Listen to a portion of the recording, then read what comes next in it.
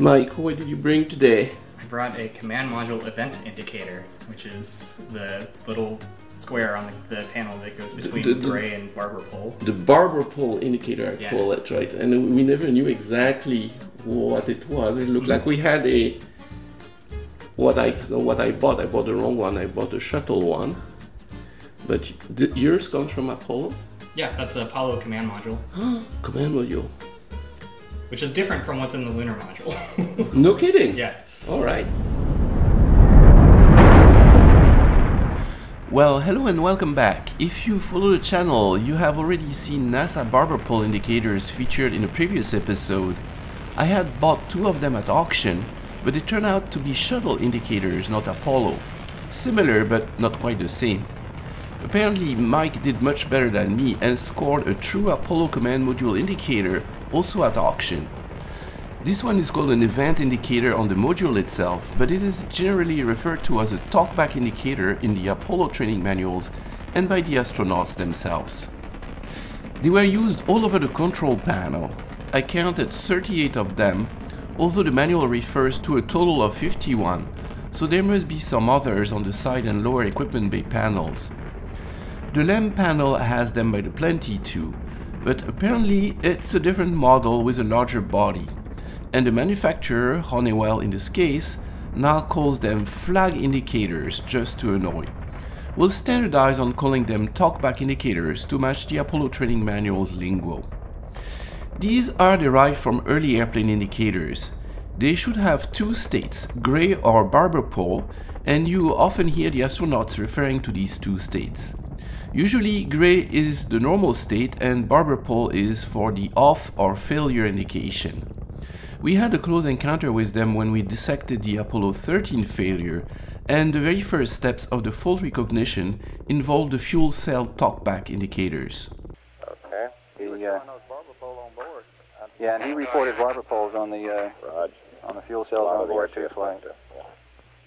Okay, Houston, I'm showing, I tried to reset, and fuel cell 1 and 3 are both showing gray flags.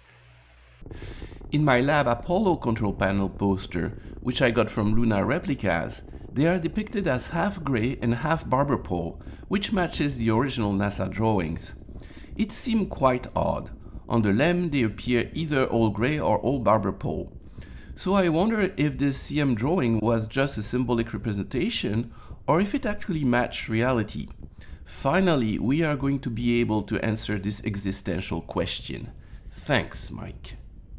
And it has a bunch of wires, but we found two that seem to work. Yeah, so there's two that make the shutter in the front move. Okay. Can you pick it up and move it towards the camera so I can take a good picture of it? Whee. Alright, and Eric is reaching for the power supply. A barber pole. You probably have it upside down according to the drawing. Is the barber pole supposed to be up or down? It is upside down, yeah, according to the drawings. Okay. Put it the right direction, Mike. Alright. We want the correct barber pole. Okay, there you go. I expected it to be the full window, but it doesn't. Yeah, we kind of did as well, we being the NASSP developers, but it does match all the drawings. Yeah. So the drawings showed them like this, right? Yeah. It was like, where is that? But not in the lunar module again, because it's a different manufacturer for those. So we think now, based on this, that the command module one, it is supposed to be half gray and half barber pole when they go barber pole. And not the lunar module, the whole thing? Yeah, the lunar module, we think, goes the entire thing barber pole. And then, can you show the tag on the sides made by Weston? Yeah. Flip it over. There you go. Yeah. Event indicator dot event. It has a first name and a last name. Yep. Weston Instrument. They make beautiful gauges. And then we were like, so many wires for just one flag. So many wires. Eric, what's your explanation? Well, there's a lighting circuit, and then there's the meter circuit. No, but that should be like 4 wires. Yeah, the lighting circuit is 2 wires going in and 2 wires going out, because it's daisy chained. So we've got 2 wires going in for the illumination, and then we have 2 wires going out that go to the next indicator, and then so on and so forth. So that's 4 wires for illumination. Because they are wired in parallel. They're wired in parallel. You connect them to the next guy. Now the meter itself also will need 2 wires, but there is a 3rd wire, and that is the common connection, because the common is daisy chained to each of these indicators. So that means you have 1 common wire, and then you have 1 wire that goes to each individual indicator. So there's a common wire going in, and then a common wire going out, going to the next meter. Yes, so two common wires. Yeah. Can you tilt it up some more? I don't get enough light on it. Even more? More. There you go. There we have it. And then the illumination, we saw no resistance. No resistance, but we didn't check for capacitance. Well, I can do that. I have a capacitance meter, so it could be EL. Yeah, potentially. No resistance, you mean infinite resistance? Yes. Sorry. Alright, well, let's try capacitance.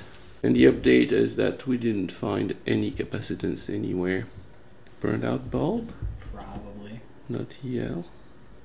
I did order the spec for this from the National Archives, so we'll find out one way or the other. So $100 for the indicator and $400 for the spec. Is that? Probably. That's how that's gonna work out. Always X-ray it or send it over to LumaField. We do a LumaField. That's actually not a bad idea. Or sound it in half. Yeah. You're not gonna like that though. No, I'd rather not do that. I have a team full of good ideas. All right. The stuff on the back that looks ugly is actually supposed to be there, right? Mm-hmm.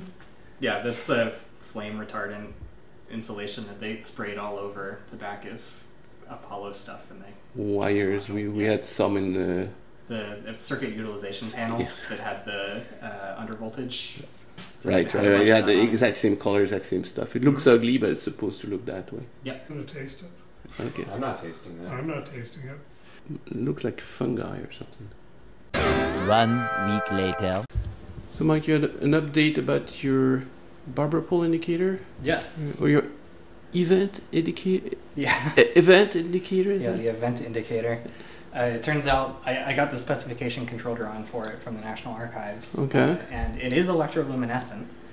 The white stripes are supposed to be EL. Just the white stripes? Just the white stripes. And so wow. those should glow if we give it 115 volts at 400 hertz, in theory. Okay. It hasn't died down. And so you have, we have that wired up to the inverter. We haven't tried it yet. Yeah. So it's okay. Can you turn it on and off? Just the flag. So it still okay. Off, on. Still works. Okay. And you want to give it the beans? Yeah, full beans. All right. Let's see what happens. You see something? We should turn the lights. Yeah. Turns the both of them. We should have enough light from the. All right, and then.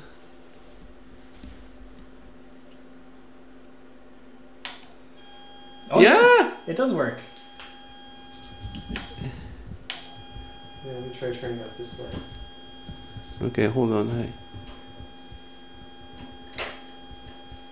All right, now. Oh yeah.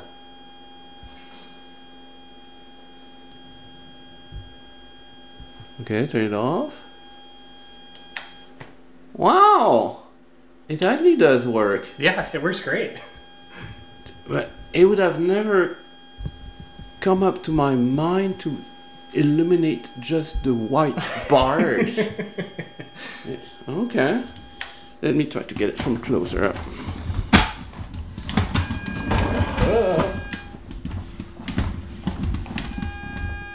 Oh man, oh no, the change in tone you just heard was the 115 volts 400 Hz inverter giving up the ghost. It overvolted and killed our indicator lighting. After much effort, I eventually found the fault in this avionic 400 Hz supply.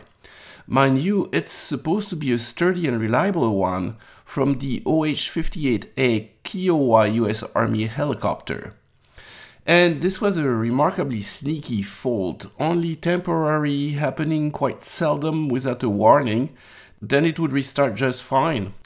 It turned out to be caused by a single solder joint that otherwise appeared perfectly fine, even under microscope inspection. It took me months to figure that one out eventually.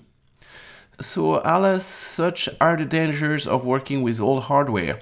It's not without its risks. The barber pole indication still works, by the way, it's just the lighting that we have electro-boomed. At least we were able to catch it on camera. So we'll cherish the memory of our heroic indicator that will live forever in this video. The only working example of an Apollo talkback indicator I could find on the tubes. So hopefully you'll stay away from vintage electro booms so I can see you in the next episode.